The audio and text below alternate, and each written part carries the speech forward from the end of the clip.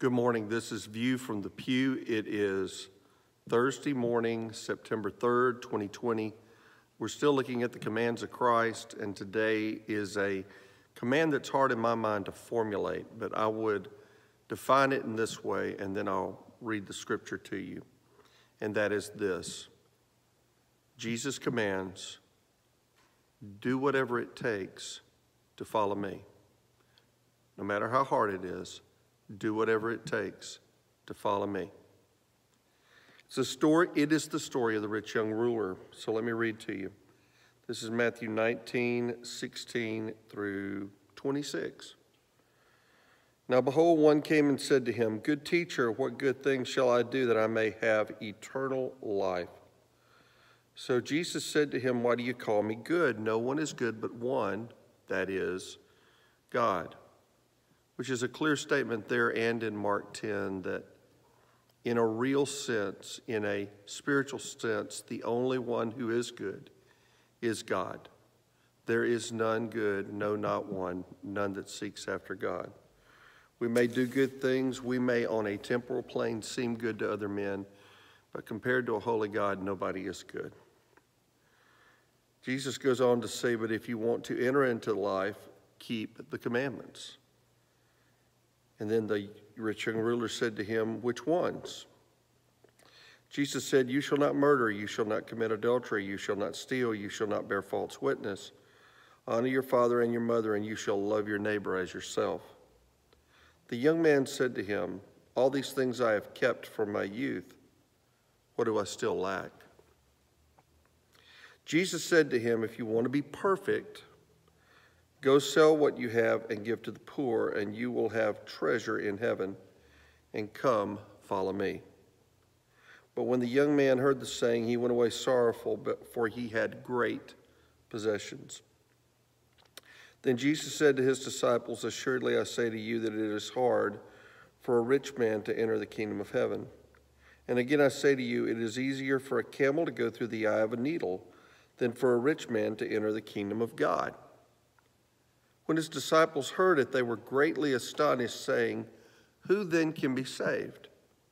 But Jesus looked at them and said to them, With men this is impossible, but with God all things are possible.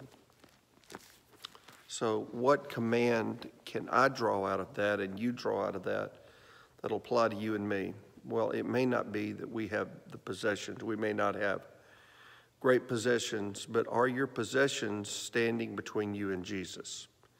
Are your material possessions, are the things of this world, whatever they may be, standing between you and Jesus? Let me ask you this question. If you were a follower of Jesus, if you were a follower of his teachings, if you sought to follow him, and you came up to him and said, Good master, what do I need to do to inherit eternal life? And let's say you did say, Hey, I have tried to keep the commandments since my youth. Let's say even you can say that. To be honest though, from this guy's standard, I'm pretty sure he wasn't able to keep the commandments. Let's just take thou shalt not commit adultery.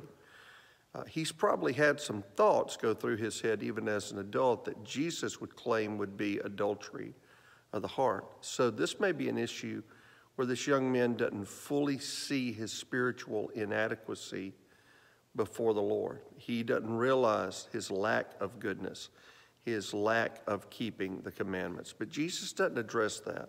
Jesus goes a step farther and says, Okay, you want to be perfect? Here's what you do. Go sell all your possessions, give to the poor. And I don't know if you wanted to give it all or give some or what, but give to the poor. And then follow me. And Jesus was basically saying, what's standing between you and me is your stuff. What's standing between you and me is your stuff. And so I ask you, if Jesus were to look at you and say, one thing you lack, what would it be? And let's just take it from the point of view of a believer, because even in believing and knowing that we have a home in heaven, we still got some room to go. We're not super Christian. We're not sinless perfection. We still have room to go. So when you look at this life, if Jesus were to look at you and say, one thing you lack. What would that one thing be? And it may hurt you to think to get rid of it, but here's the promise from God's word, which is good because his followers say, who can be saved if a rich man can't get into heaven? And Jesus said, with men it's impossible, but with God it's possible.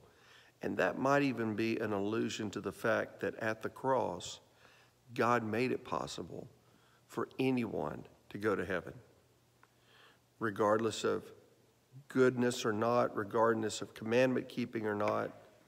Through what Jesus did on the cross, he made a way that if men would turn their life to Christ and women would turn their life to Christ, they could be saved.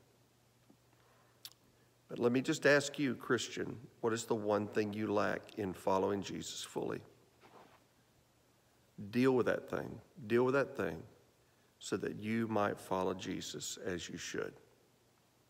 Pray God gives you a great Thursday, and I pray that you'll follow him as close to perfection as you can today. God bless.